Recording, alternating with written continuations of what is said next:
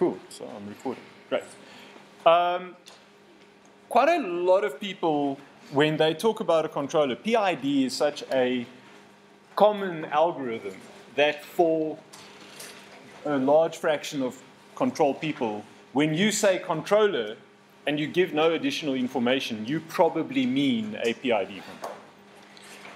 Also, when you say controller and you mean a PID controller, that covers all the different kinds of the PID controller. So for most people, people will say this is a PID controller, even if there is no derivative action, or even if there is no integral action. So in other words, most people will think of PID as being the box, and then I have knobs, right, for P and I and D, and one of the positions of those knobs is off, right? So they typically you don't find on shelves special PD controller boxes anymore. You used to, because obviously those components have to be built into the controller, but due to the economies of scale, it's actually much cheaper to build universal PID controllers and just have a knob that you can turn, and then they're all the same. And you don't have to spend time constructing a special proportional controller and a special PI controller and a special PID controller. So this is just a little bit of nomenclature that I find a lot of times students will say, but sir, you said design a PID controller, but there's no derivative action in this controller. What's up with that? Or you said we were going to do PID parameters, but half the stuff in the table is just for PI. A PI controller, in this sense, is a PID controller, right? So it's useful to kind of explain what you mean if you are talking about a particular instantiation of the controller. It's more useful to say this is a controller without derivative action, because most people will assume all three of those knobs are there. So I specifically used a very ambiguous word in this heading because I think I need to spend a little bit of time unpacking what good means when we talk about controllers. As I see there's a lot of people who are kind of not 100% following the direction that this chapter is taking.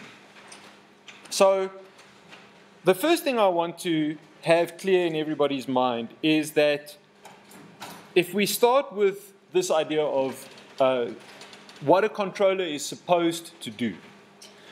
A controller is supposed to do,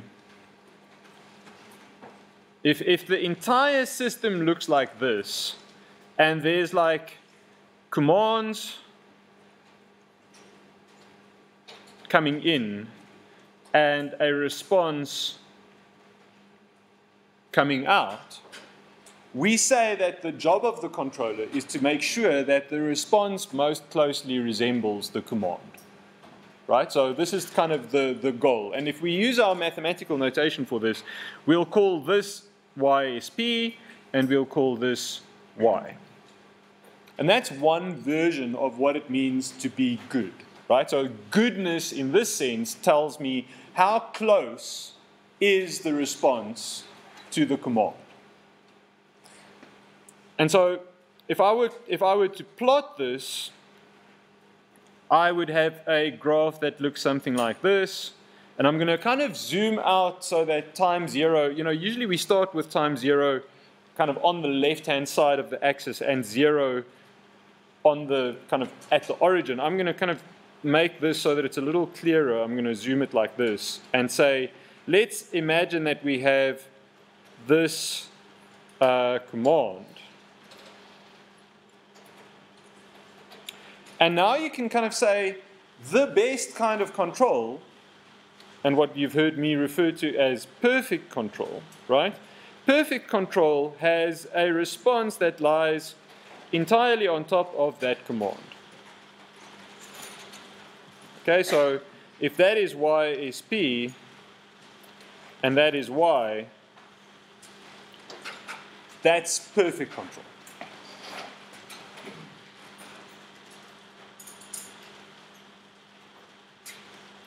And you've heard me speak at length about why this is not possible, right? So in most cases, this is not possible to achieve primarily because of the problems in inverting the process transfer function model. So if I have so the kind of controller that would give me perfect control would typically involve the calculation of the inverse of the plant. Because like one version of what's inside of this box could be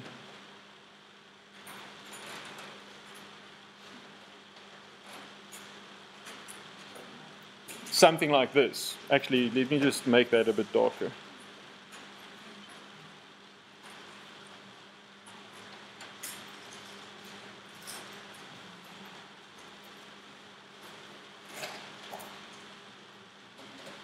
So that's one version of what's in the box, right? It's just, well, there's this thing and that thing on the left, the inverse of the plant. That's the controller in this concept. And the thing on the right is the actual plant. And if I have a perfect inverse of the plant, then I have perfect control. Why can't I get perfect control? Because in most cases, the inverse of the plant is not physically realizable. So even if I have a really great model, I wouldn't be able to implement something that actually calculated the inverse. There's a second problem, which is that our models are never perfect. So even if I have an invertible plant model, so if I have something like a lead lag unit for my plant model, I could invert that, but the odds that I would get everything 100% correct is so low that I still wouldn't get perfect control. But it's a good idea to say, well, this is what we strive for. Right? Perfect control is the ultimate goal. We can't get better than perfect control. Now, more realistically, we're not going to shoot for perfect control. We're going to shoot for this kind of feedback version of control. And we're going to just have our normal control structure.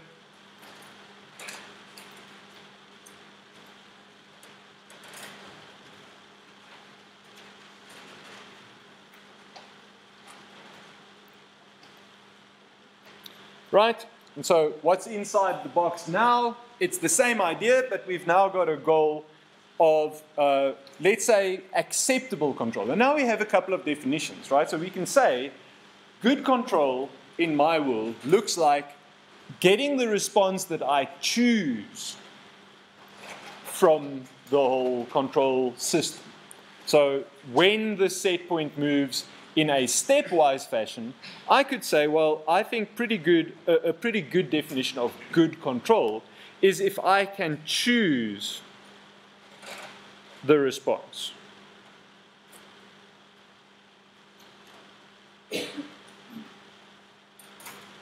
Right? And that gives rise to two different kinds of control design strategy, right? So that's the basis of both direct synthesis and the IMC method. So if what it means to get good control is defined as I want to be able to choose how the system response will look like. Now, it's not perfect, right? It's not doing exactly what I said. But it is doing something different in a way that is completely within my choosing. So I choose that it's a first order response with a particular time constant or whatever, and then that I define as good control. And I can go and design using the direct synthesis method or IMC. What's the difference between direct synthesis and IMC in this case? Direct synthesis gives you less guidelines about how to go about achieving this. They're both based on exactly the same idea. Both of them say, I choose what the response is going to look like. And then I design my controller according to that. In direct synthesis, it's the simpler version of this. I simply solve for the controller. So what's happened there? So I take I take this, I put it in the overall closed loop transfer function, I know GP, and I solve for GC. With IMC,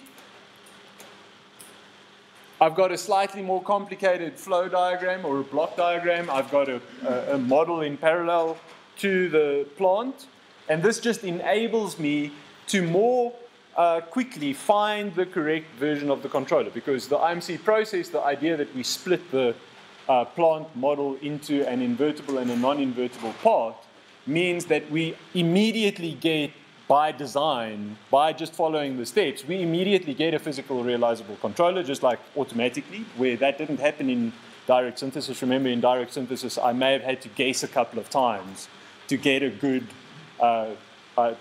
controller.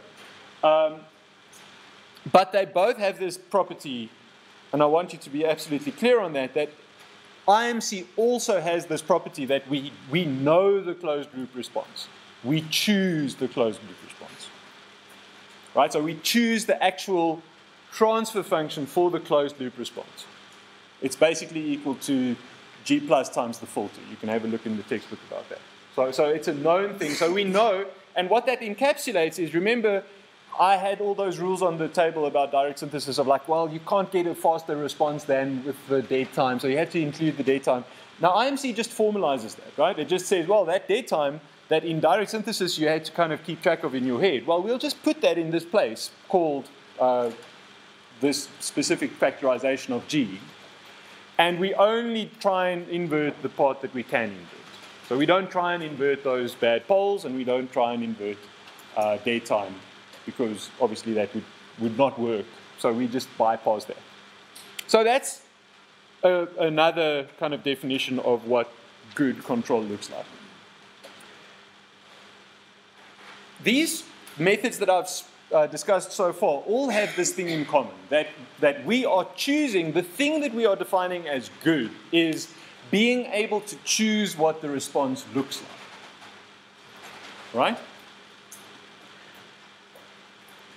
Then we have a whole different way of doing things, which is not about choosing exactly the closed loop transfer function or specifying what that closed loop transfer function looks like, but rather about characterizing the response using different measurements of goodness.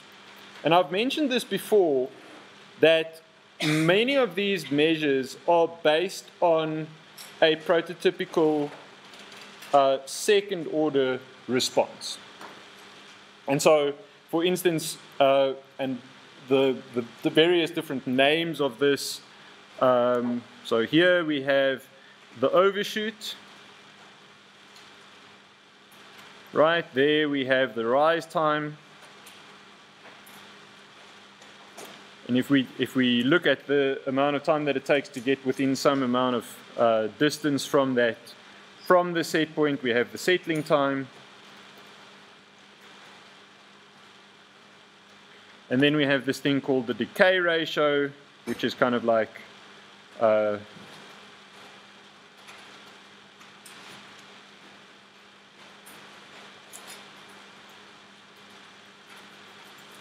B over A. So we've got all of these different kind of metrics, and then we can say one of two things. We can either target particular values of those metrics, and two of the methods in the book are based on the idea of targeting a 1/4 decay ratio, the Ziegler-Nichols method, and what's in the textbook just called the constant oscillation method, but which is actually the Cohen-Kuhn method. Both of them are designed around this idea that it's a good idea to target particularly this, and this is, let's say, it's an arbitrary number, but it's a widely used number, which is to say, well, we'll choose the settings, we'll either twiddle with the knobs until we get that done, or we'll actually do the math and then build big tables that you can use to get to those values. And these are then methods based on this idea. So in other words, we don't have an exact formula because the response may actually not be an actual second order response. Right? It may be like a fourth order response, but which resembles this oscillatory response. And definitely if you're working with a real plant, it may not be a linear response at all, right? Like it may be like some weird non-linear set of relationships, but by and large, when you have a system under PI control, if you have at least P and I action, you'll remember that if I add some integral action, I'll add a tendency to oscillation just because I'll have to have like positive and negative parts of the error to cancel out that, or to stabilize that error integral, right?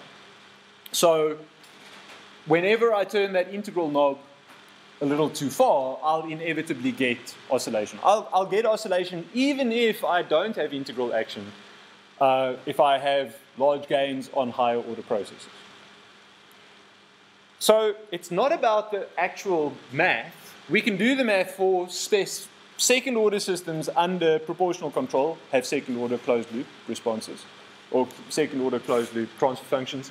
First order systems under PI control also have second order responses. But basically, if the order of the system gets any higher than that, you'll have some kind of a complex, large, high order transfer function. But in most cases, there will be a set of complex poles, and that will give rise to this kind of behavior. Okay? And so as soon as you have a little bit of oscillation or overshoot, you have the opportunity to start using these words. So you can say, oh yes, well I notice there's a little bit of overshoot in that control. Or I notice there's that controller has a lower rise time than that controller. And you can imagine that the application of these words to discuss or to describe the goodness of control is very situational, right? So it may be, for instance, that if my job is to design a missile, for instance, like a rocket, that is supposed to hit the target as soon as possible, I may not worry that it has large overshoot, because if it does its job right, it just gets there. Its job is to get there as soon as possible and then explode, right? So the overshoot doesn't exist in my design. If I have some pasteurization process where I'm trying to heat up a bottle of milk, and it's incredibly important that I don't go above a certain temperature, or for instance, a very classic example is pasteurization of eggs. So you may not know this, but like you can pasteurize eggs, but you can pasteurize them without cooking them. But you have to be very careful so that you pasteurize them and you don't cook them. Now what does that mean? That means if I want to have an efficient process, I want to get the eggs up to temperature quite quickly, right? So the rise time is important, but it is very important that I don't have any overshoot. And so you can see there's no universal way. Those two pictures that I've given you, the one with the rocket that is just meant to hit the target and explode, and the one with the egg that's not supposed to go over a certain temperature, it's the situation that makes the metric. So this is why you can't say, oh, well, here is the metric. I've discovered what is the correct number to use for goodness in control. Goodness is about matching what you need from a control system with what the control system actually does. So in most cases, the first thing that you need to know is that these things aren't completely fixed. The most common question I get from students in this section, especially on the direct synthesis and IMC techniques, are like, but how do I choose? Now I just have a new problem. You've said that I don't have to choose three controller parameters, the P and the I and the D. I can just choose tau C, the time constant of my desired response. But how do I choose that? And the answer is, well, it depends, doesn't it? Right? It depends on what your particular system is like. And this is why it's very difficult to solve these kinds of problems without some story around it. Right? So if I tell you the story of the eggs, you're going to be in a much better position to understand the requirements than if I just say, a particular process is described by transfer function, right? Here's a transfer function, find the best controller for the transfer function. Well, that's an impossible problem. Why is it impossible? Because just the math doesn't tell me what's important in the system. It's the words that does that, right? It's the fact that I've told you a story about an egg, and people maybe know that eggs shouldn't be cooked when they get to you, or all of that information is how you figure out what the control requirements are. Now, in some cases, it's going to be accessible to you, so maybe you're driving or you're doing something like that. In some cases, it's so obvious that you don't really think about it, so it actually needs a bit of time for you to think about, like, what is exactly. So if I told you, you're trying to control the temperature of your shower, what's important? Probably overshoot is not great if you're trying to temperature control the shower, right? Like, because we scald at a relatively low, well, the temperature at which we scald is quite close to the temperature that I like my shower.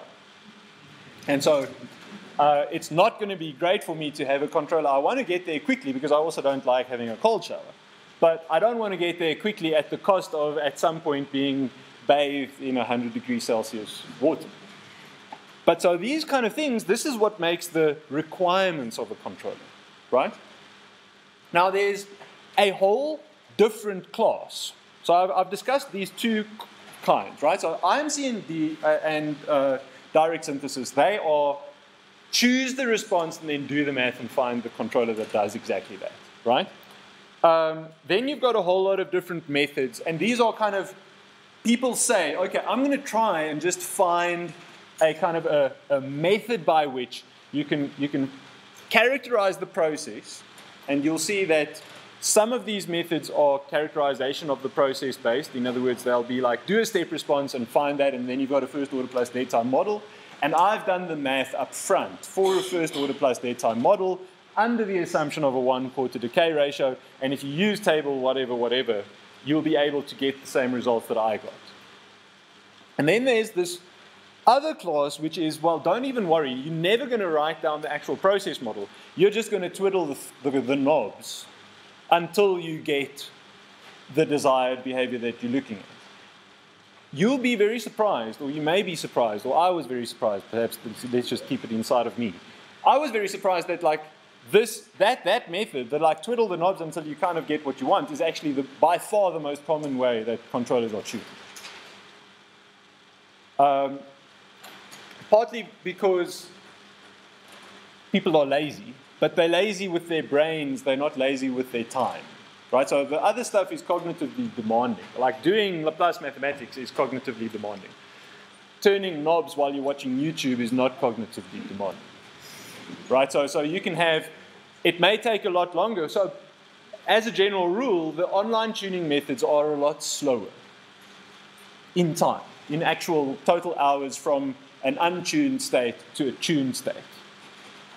But they are also more, but they are also easier to do because you can kind of just do it intuitively.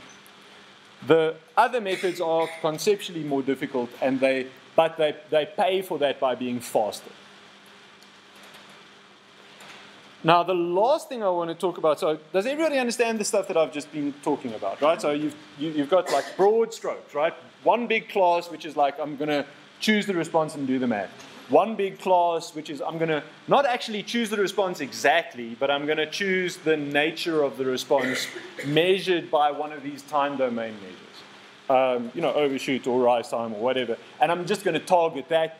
Those methods typically, due to the kind of requirements of what we do, include an approximation step. So they'll be like, well, it's quite hard to calculate this 1/4 decay ratio thing for a fifth order system. So we'll first approximate that big, hairy system by a first order plus dead time or a second order plus dead time. And then we'll consult the published literature where somebody has done a PhD on finding those coefficients. And then we'll just use those coefficients. So that's basically all the stuff, all the other tuning methods that were developed in the 70s are like that. And then you have this, it's a slightly more modern idea because it is also kind of a little bit more mathematically sophisticated. And this is the integral-based methods. Now, so the integral-based methods differ from the time domain methods by the fact that we're not using particular points. So let me just maybe label these, right? So these are like, choose the response and do the math.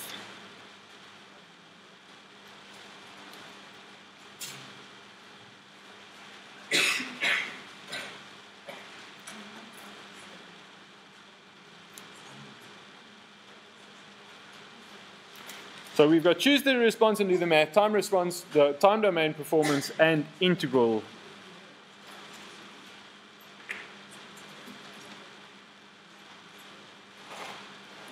So these integral methods,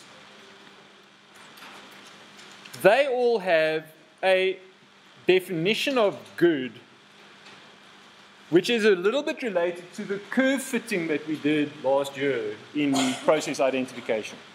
Now, and I want to have that analogy quite strong in your mind. You'll remember that we had this idea of doing linear regression, right? And we said that if you do linear regression, one way of defining that kind of line of best fit is to say that I've got some kind of an error, and that error is going to be the sum of, like y minus y data squared.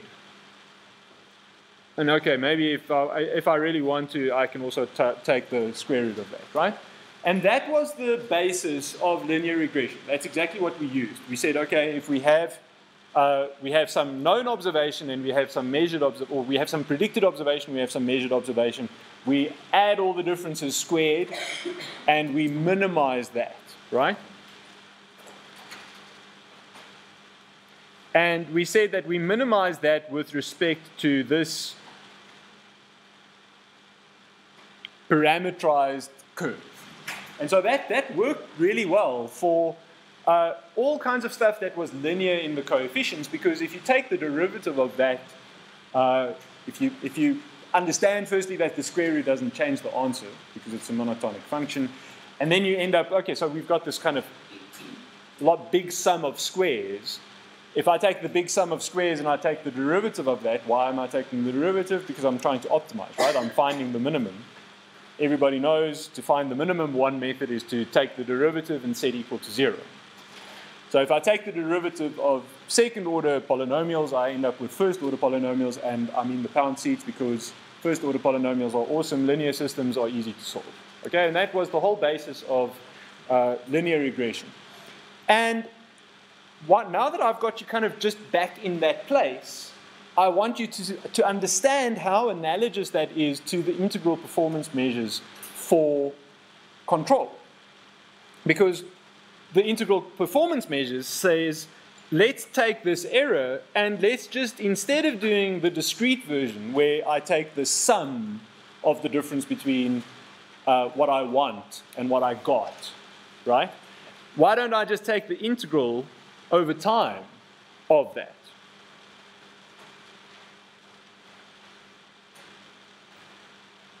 Does everybody see how strong that relationship is? It's the same thing, right? It's basically the same thing, except the one is on a signal and the other one is on discrete points. In fact, if I gave you that integral to work out in NumPy, one way to do it would be to calculate lots of different points and then actually do the right-hand part thing, right? So calculate lots of them in a spreadsheet, calculate the differences and then add them all up. You'd get the same optimal result. Now, this basic idea of saying, well, we'll just, and what they're basically saying is, let's choose this as our definition of good. And if you draw it through, they're basically saying, let's just say that our definition of good is how close you get to the set point measured over time in this particular way. Does that idea make sense to everybody? So they're just saying it's just another way of thinking about what is good when I talk about control, right? So first I said good is getting exactly what I want. Now I'm saying good is getting as close as possible. I know I can't get exactly what I want. I just know that already, right? Like, because perfect control is impossible. But instead of now having to choose, or because remember, in the math where I had to choose, what's the problem? I don't know what tau c is. I don't even know how to choose it. I can get whatever I want if I know what to choose, but I don't know what to choose. So this is a way of abdicating that responsibility and saying, no, just give me the best you can. Just get as close as you can, really, right? Try and get as close as you can and stay as close as you can for as long as you can. That's pretty much a good definition of control. And now you can see that there are some situational problems. Because this particular thing here, this is known as the integral of the square error. And one consequence of using the integral of the square error is that it's going to fight very hard to try and make this area very small. Because that's the biggest error area most of the time. And the problem is, as we've seen before, there's this trade-off, right? There's this trade-off between the rise time and the settling rate and stuff. And so what often will happen with ISE controllers is that it's trying so hard to reduce that initial error that it doesn't really care much about small errors that persist towards the right of this curve over there. And so like a sticking plaster on that problem is to use a time-weighted version of this. Is to say, oh, no, what I'm going to do, I'm actually going to add in here a time term. And what that will mean is that when time is small, the error won't be very important, or it won't contribute much to. So this is a way of kind of weighting and saying, what's really important to me is that we have very low errors eventually. Right? Errors at the right-hand side of time is much more important than errors initially, because we know we're going to get errors initially. So this is actually like the time-weighted ISE, and you'll know that the textbook doesn't even have that in it. The versions that are common are the integral of the absolute error, because now you can imagine this square thing is a lot more penalizing on large errors than on small errors. I mean, errors that deviate a lot. And so this is slightly, so this is the integral of the absolute error, and then there's this like time-weighted integral of the absolute error.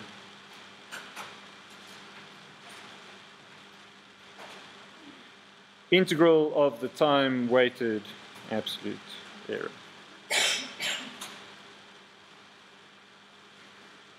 And I think I have time to actually show you the mechanics of how this actually works, because I hope this kind of big summary now, this kind of summarizes basically all of that chapter, all of this chapter. Everything in this tuning chapter is one of these three methods, right? Either I'm defining good as going exactly the function I want, or I'm defining good as some other kind of observation about what the result looks like, or I'm using some kind of integral measure to define goodness.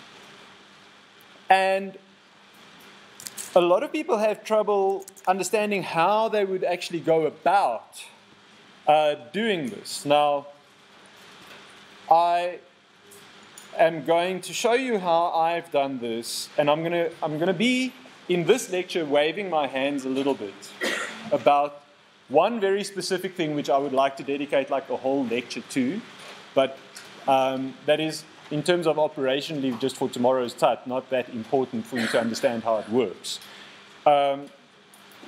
which is actually how I do the actual simulation.